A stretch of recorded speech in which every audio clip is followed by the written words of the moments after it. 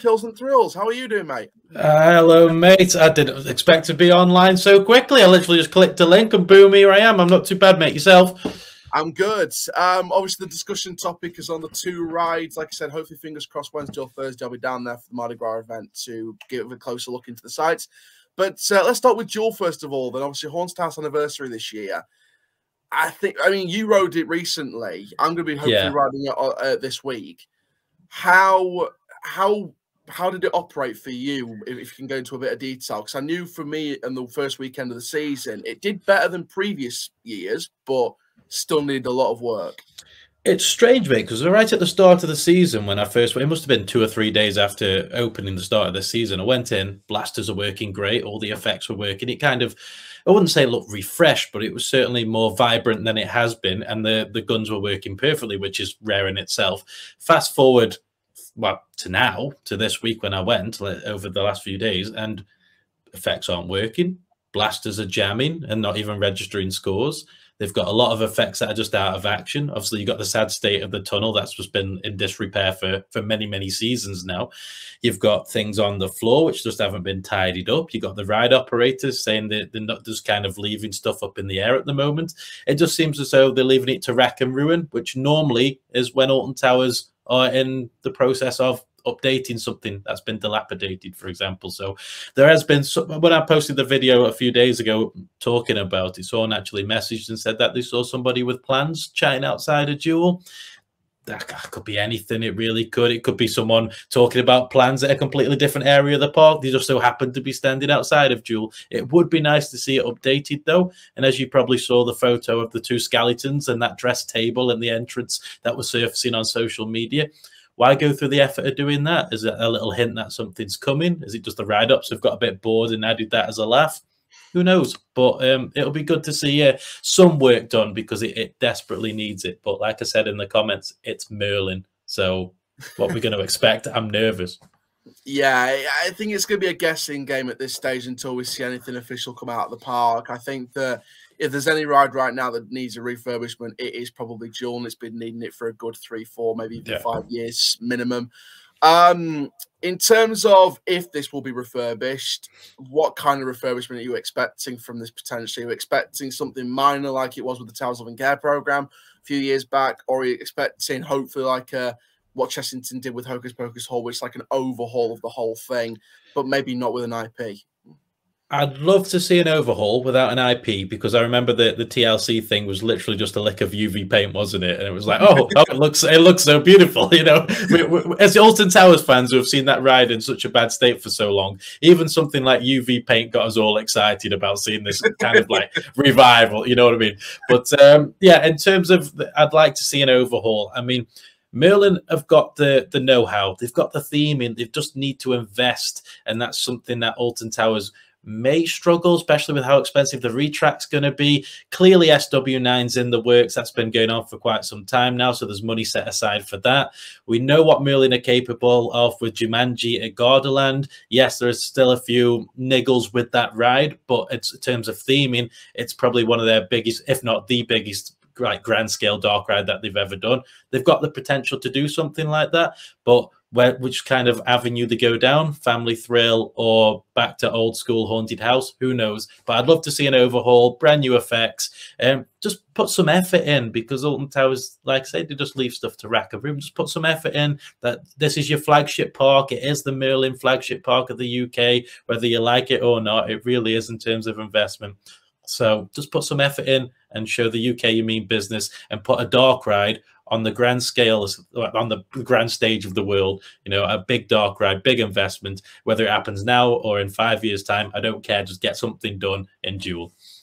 Yeah, and in terms of, I mean, obviously we're sort of talking about this potential refurbishment. I mean, like we said, it's been a long time coming, you know, and we sort of talk about how the Haunted House anniversary is this year. I mean, could it be great if they sort of went back to the old haunted house but reinvested it in a modern way? So maybe not take the guns off and just revert it back to what it was before 2003, but maybe just completely overhaul it, but change it back to the haunted house story and maybe put the backstory back into the ride. We saw the backstory screens taken out with the Towers Living Care program, so maybe bring the backstory back into the ride. Yeah, exactly. That would be something really cool. I mean, if you're going to keep the lasers, don't go on a Disney level and put in a Buzz Lightyear ride, for example, because that's probably the best example of a laser gun ride that I've ever experienced. Completely immersive, where the laser gun becomes like an attachment of yourself and it's kind of immersing you into the experience. Whereas as Duel is basically the same as me and you going in a shopping trolley with two guns going through a little scare maze. You know what I mean? It's not really the same experience. But if they're going to stick with laser guns, drag us into the story. Make sure it's not just shooting at just random Halloween props that you can buy from the range. Make sure it immerses you in the experience you're going through. If you're getting rid of the guns, make that experience much scarier. Make it something special. Even adding sort of better animatronics and stuff like that. Just anything, just to give it a bit of a boost and get those queues up again, because Duel rarely has anything longer than a 20-minute queue. So to see it refurbished and on even 30, 40, 50 minutes, even though it'll be a longer wait for us, it'll still be an attraction worth queuing for. Cross fingers. Yeah, absolutely. So we'll see what the jury is out on Duel between now and the end of the season. Sticking now with the second one, Enterprise, I think it's pretty much all clear from every angle that it's pretty clear it's going to go. Yeah, mate, if you look at it now, it reminds me of the wheel that you see on the Chernobyl pictures. Yeah. It's in a really bad shape. I think the Chernobyl wheel is actually in a better state than Enterprise right now.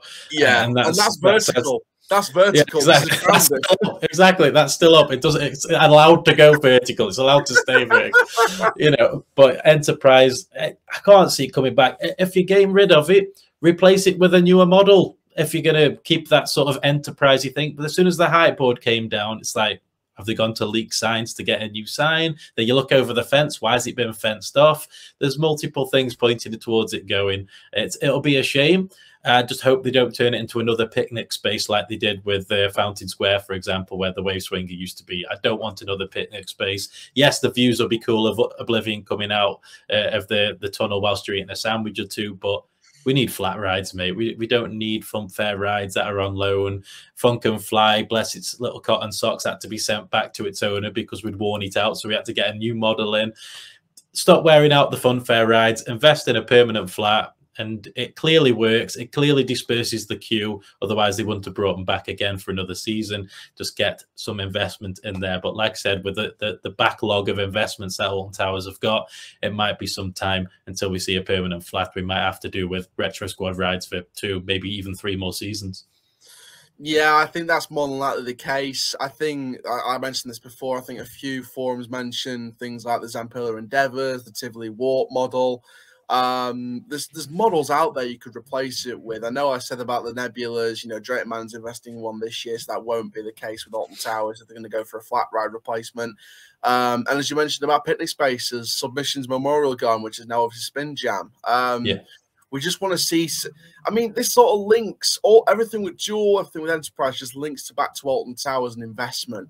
What is their future plan? Because I don't think we've seen a 10-year plan for Alton Towers or a long-term development plan for Alton Towers since that old one like 5-10 years ago that's barely been mentioned about, and there's some rides that are still there now. It would be nice to see something like that from Alton Towers. The part that sprung straight to my mind as soon as you mentioned that was Drayton. It's like, right, we've got a new logo. Not everyone agrees with it, but this is our plan. This is our demographic. This is the themed area we're doing. This is what's coming next. We're getting a coaster next year. We know exactly what's happening. Like it hasn't been officially announced with the new coaster, but there's markings there. There's stuff going on. You're constantly seeing developments in that park, whereas Alton Towers, it's just like all the time. Unfortunately, living next to the park and the amount of times that I go, it's disappointing to see. Like, it's a lovely park, don't get me wrong, but if you've been for like the first time in months, obviously you can appreciate it for what it is. If I go daily, you can kind of spot all the bits that need attention, all the things that they're missing out on, all the things that they're leaving and should be repairing or fixing. It's a shame. It's a shame. Yeah, and like I said, on Wednesday or Thursday, hopefully, if this trip gets greenlit, I'm going to be going around all the different sites of potential development in every single area of the park, just to put a little video together, just to show them exactly what needs work. But overall, then, I mean, Enterprise obviously been here since the start, pretty much. Duel's been here since the Haunted House days in 1992. 2 historic attractions, 1 pretty much on the way out, 1 on the verge of going out potentially with the murmurings and the rumors. Again, do we look at 2023 season as maybe the year that we see something happen to one of these 2 sites or both of these sites, or do you think it'll be just an off year for focusing on the events and maybe some more family rides? I think with 2023, we're going to get an indication of what the next steps are for the park. I think an Enterprise announcement, like you mentioned earlier on in the show, is more than likely. I'd put money on it that we'd probably get that announcement. I think 2023 with the Nemesis retrack, I definitely think Forbidden Valley is going to be an area of focus. There's going to be something in that area to keep us occupied whilst it's the only way to get footfall. Depends on how they corner it all off. It's going to be harder to get down to Galactica. They need something to draw people there. There's a lot of activity in the Subterra building, but this is all murmurings. It could be to do with Scarefest. We have no idea, but it would be nice to have something going on around there to keep us drawn to Forbidden Valley whilst Nemi's having all the work done to it. But maybe that's where Duel comes into play. It's celebrating an anniversary.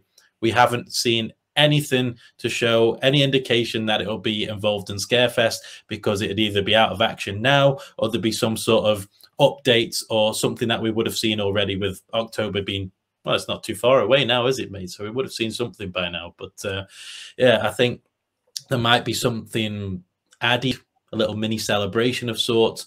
But in terms of Duel, I don't think we're going to be seeing anything for a little bit this year. But who knows? I'm very hopeful that, because literally about a week ago, I saw scaffolding at the bottom of Tower Street. 3 days later, it's that big, beautiful stage that a big Teddy's now dancing in front of. They can turn it around. So who knows?